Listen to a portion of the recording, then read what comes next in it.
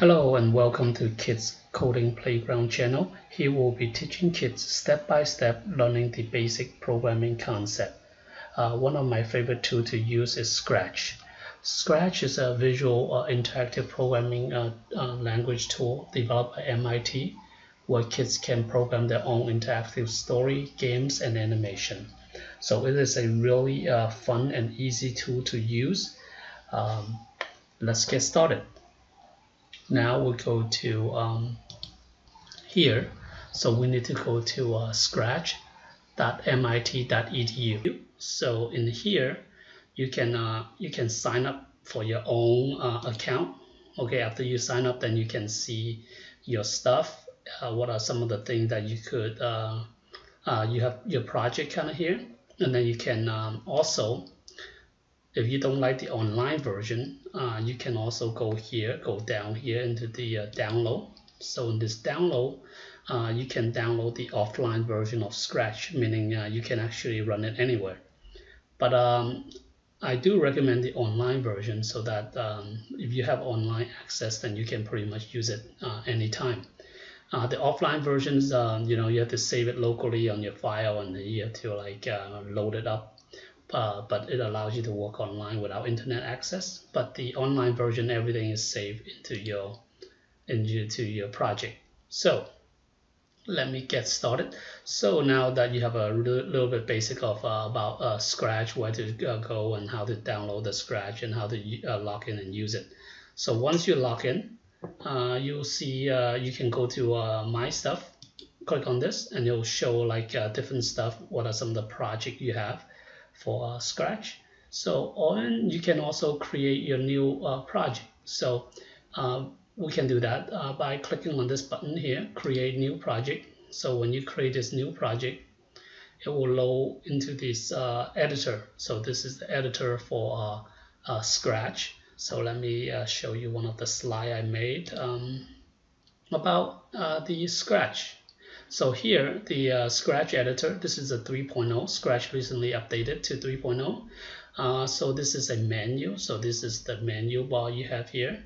This is the stop and start. This is the button to run your game. This is the script area where you put your code here, those blocks. This is the code palette. So you can drag the code and drop it into the script area. And these are the extension. Extension is like other stuff like music, pen, or other things that you want to use with Scratch. And this is the background editor. You can put a background for your game. This is the sprite editor where you can edit, putting different sprite, like the cat here, for example. You can have a dog or something else. And this is the stage, meaning like what you're going to see. So when your game runs. So this is the basic of the layout for the Scratch. Next, we want to understand about the X and Y position of the Scratch. So in the center of Scratch will be 0, 0. On this side will be positive X, right? This side will be negative X, and this side is positive Y. This down here is negative Y. So as you can see, this quadrant here is positive X and positive Y. Here is positive X, negative Y. Here is a negative X, negative Y. And here's negative X, positive Y. So you have to kind of understand the position. So 0, 0 is kind of in the center of the stage. Okay, so next we're going to go step by step, teaching the kids how to code the first Scratch game. Okay, here we go. So this is the sample lesson we're going to work on today. So we're going to have the cat in the background with the music, and the cat will be dancing. Okay. So let's start with the program. So first we have the cat, right? So what we can do is we can click on this button here and go into here, say select a background, and then you can type maybe dance, let's say. Yeah, see, dance. So you have this spotlight, select this. So now you have the cat have a background of the dance stage. We're gonna move the cat kind of in the middle of that stage here. So after that, what we can do is we can do some coding to make this cat move. So first thing we can do is you can see these here. These are the different code block they have. So we can start with the first one, event. So when the button is clicked, what do you want the cat to do? So the cat is not doing anything right now. Let's say we want to make the cat move. So we're gonna have to take a look at this costume. So as you can see, the first costume is the cat kind of standing here. Second costume is the cat kind of like moving his leg. So what you can do is you can put a loop. We'll go into more detail on this later on, but for right now, just follow along. So you can see here control. We can drag this for loop into this block here. So it was kind of like a Lego kind of thing. You snatch it in. So and then you can say go back to here, look. In look, you can say next costume. So what you do is when you click on this, you'll see the cat continuously forever changing the costume. So I can click on this once. So you can see it kind of going really fast, right? That's what we're not what we want, right? We can stop it. So what we can do is you can put a little bit of weight, okay, in the control, I believe. Yeah, let's see. Yeah, here. So you can drag weight over here. You can do like 0.1 second. So this is like a fraction of a second, right? So let's say if you go start again, so you see how you click on this green flag go, that means it will execute this block of code here. So let me kind of zoom in so you can see better. I should do that earlier. So now let's click on this go. So as you can see the cat is kind of running or dancing or what it's doing, and you can see that this block of code has become yellow, meaning this is running. So you can stop this. Now we have the cat moving kind of thing. So now let's say we want to add some music to the cat, right? So what we can do, we can go in here, and then this is the extension. We can add music extension. So once you add the extension of music, you see something like this. So what we can do is we can go back to the event. We're going to drag another start when start is clicked. And then we are going back to the control. We get another forever loop here. And then what we can do is we're gonna make the cat kind of moving forward a little bit, moving back a little bit. So this is a movement, so you have to go to motion. So you can say move forward 10 step. And what we can do is go back to the music. We can say, hey, play this drum sound, right? For 0.052 seconds for the beat, and then play, and then make the movement again.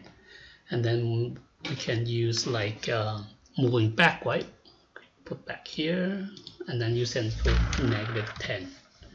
So here, so you can have like the drum playing is moving forward, moving backward, and then we can use another music. Like let's say you can put another sound here, and you can choose a different sound. Maybe you can choose this one, right? And then you can also make it move forward again, or you can just duplicate the code. You can right click, say duplicate. So now you have a second set of code. So you can see it's playing some sound. We can move backward and forward again. And then maybe we can delete this part. We don't need to drag it back in here. We'll delete that. This one, we can just select another one here. So what happens if I run this code now? You'll see that the cat will continue moving, dancing, moving forward and backward, and then we're changing the costume and playing this sound. So let me run this real quick. We'll save our project. We'll run. So you can see the cat is kind of dancing like this, up, front and back, right? So as you can see, this is a really simple project we created. So where you can make the cat dancing, right? So next we can do is we can also make the cat maybe changing color. So there's another event you can use, like different event. Let's go back to the event. So when space key is pressed. So what we want to do is when the space key is pressed, we want to change the color effect. So we're going to go back to look. You can see that here, change color effect by 25. So what happened is it's going to make the the cat change the color. And also you can make the cat say something if you like, and you can say hello, right? And we can say hello for maybe 1 second, right? So what you do is when the game is running, you can push the space key and it will change this color. So you can see, like, if I press the space key, you see hello, you see the cat is changing color here, right? So you can see that the cat is dancing, the music is playing in the background, and then you can push the space key, it will change the color of the cat. So, and also you can also, like, let's say if I want to reset the game every time, so let's say I drag the cat over here. So let's say what I can do is I drag this here. So every time the game start, it will move the cat to this position. Let's say if the cat somehow playing, you're doing some other game, the cat moved to a certain position, but when I click on the start button, it will always put the cat back to this stage here. So if I click on this, you can see the cat coming back to the stage, right? So this is how you kind of reset your character, your sprite in the game.